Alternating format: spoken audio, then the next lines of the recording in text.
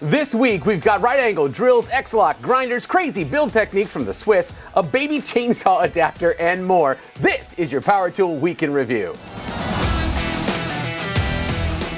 Today's episode is brought to you by Skill, the tools to do the job, technology to do it better. And Spider, pro-powered tools.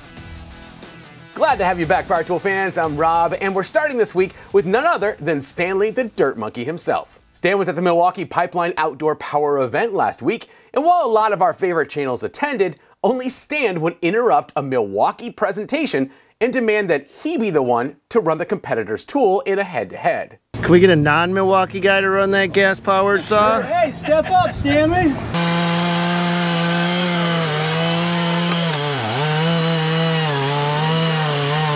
Now, we've covered all the new Milwaukee tools already, but honestly, there's no one I'd rather watch at an event like this than Stan, specifically when he's playing with OPE, which of course is the world he was born into.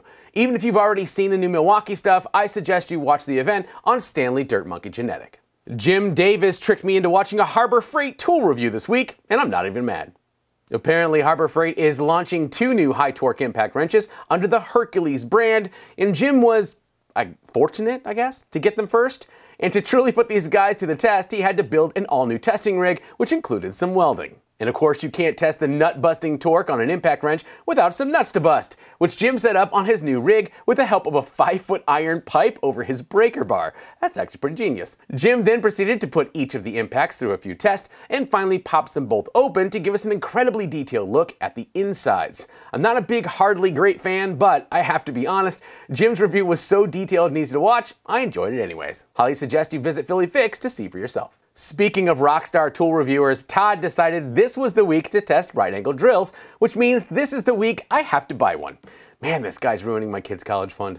His testing included a $50 Costway all the way up to a $160 Makita with a DeWalt, RIDGID, Milwaukee, Metabo HPT, Cobalt, and Ryobi 1 Plus HP filling in the gaps. He tests speed, torque, and the usual ergonomic specs. But probably the most entertaining was this torture test, where he used each drill to turn a lawnmower engine with no spark plug and the brake applied, which provided a constant 33 pound load. The goal was to keep it spinning for 2 minutes, and only 4 of the tools were able to do it. And some of them simply don't like this test. But you will, I promise. For the full review and to find out which right angle drill Todd says you should buy, head over to Project Farm. Makita's been trying hard to convince us that their 18-volt LXT and their 40-volt XGT lines are both relevant. But no matter how convinced I am, not everyone is. Enter Taylor at Tinker with Tools, who decided he wanted to find out for himself. Now the brothers being tested are the Makita LXT XPH14Z and the Makita XGT GPH01D, which on paper beats its little brother by 500 RPM, but features the exact same 1,250 inch-pounds of torque. To measure the marginal benefits between the two, he drove several SPACs, 5-inch lag bolts, and timber locks up to 8 inches, and of course the obligatory spade bit, a huge 1-inch Spider boring bit, which wasn't boring at all. Spider.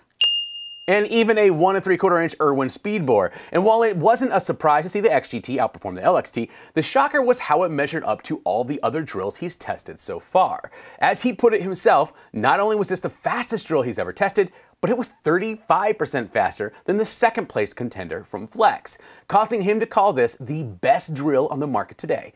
Is he nuts? Probably. But you really should decide for yourself and visit Tinker with Tools. Speaking of Makita's XGT awesomeness, the unofficial ambassador of Makita itself, Tools and Stuff, got a hold of their new X-Lock grinders to see if they're worth his Kiwi coins. If you're not familiar, the X-Lock system for angle grinders was developed originally by Bosch and offered as a standard to other tool manufacturers. And it's been picked up by 40 different companies when I last looked, including some you've heard of like Diablo, Makita, and well, that's it.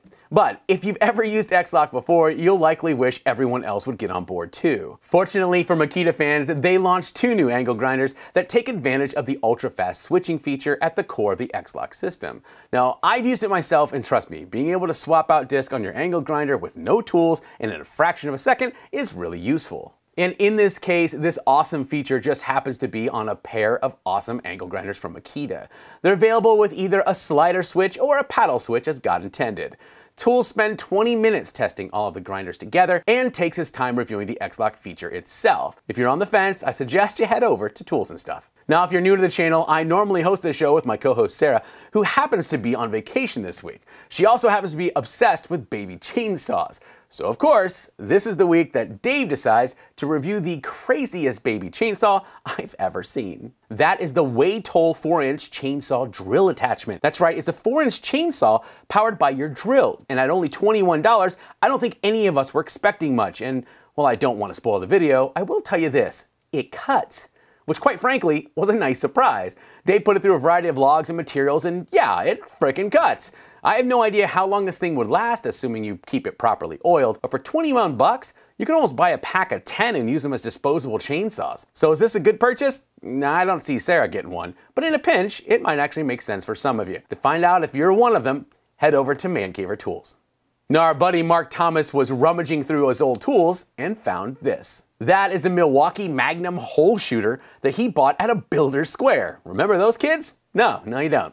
Most people would either toss or ignore the tool when they find it, but fortunately for us, Mark decided to test it against the new Milwaukee Gen 4. Now you can guess how that goes. Unfortunately, this is just a short, but I wanted to encourage Mark to produce a full head-to-head video between these tools. If you'd like to see that too, head over to his short and ask for it in the comments. Sarah and I were fortunate to get invited by Hilti to visit Switzerland last year to see their new Neuron line of tools, and the country left both of us absolutely stunned.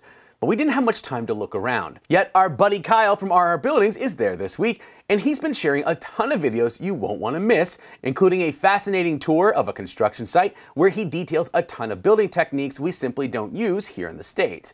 He's using the trip to visit a ton of really interesting companies, and the series easily worth a watch. Do you guys use a lot of battery-powered heat guns? Yeah, me neither. But after this next video, I'm headed to the store. Tim Johnson got a hold of the RIDGID R860-435 18-volt heat gun, which reaches a very useful 900 degrees, and Tim thinks you should have one. Tim reviews its features, teaches us to use it properly, and then proceeds to use it to fix like 30 problems I didn't realize I had. A heat gun can be super useful in your shop, but Tim makes a good case to simply have one around the home as well. If you don't have one yet, head over to Shop Tool Reviews for a better look. Last of all today, our buddy Alan, better known on YouTube as the Lawn Care Nut, has been spreading the good news of lawn care for many years now. But this week, he teamed up with Ego to do a bit of good by getting some much needed OPE and extra cash to some people in need. Alan's travels brought him to his hometown in Indiana, where he was working with a local landscaper to try out some different types of weed control. But while he was in town, he also started asking around to see if he could find someone who could use a bit of help. And that search led to the St. Jude house. The good folks there helped Alan find a woman and her family who have been recovering from domestic abuse. Alan not only helps the small family with a full set of Ego tools for their lawn, he also gives them thousands of dollars in support, all thanks to the partnership between his lawn care company, Yard Mastery, and Ego. Their story is very powerful and worth the watch. It is pretty awesome to see what a lawn care company and a power tool juggernaut like Ego can do when they come together and do something kind for somebody else. You can watch the full story at the Lawn Care Nut. Alright, so we're a little over halfway through the month and I'm still working on filling our prize shelf. Every month we randomly choose a channel member who gets to pick from one of 4 prize shelves, each with over $2,000 worth of power tools. And since there's no point having pro tools without pro accessories, Spyder stocks each shelf with their full line of pro accessories as well. If you'd like to be a part of our production crew program, look for the join button next to the subscribe button to learn more. Sarah, please come back safely with your family. You're sorely missed. I want to thank Spyder and Skill for sponsoring this episode. Guys, we couldn't do it without you. Now, if you can, do something kind for someone else this weekend, and I'll see you next week.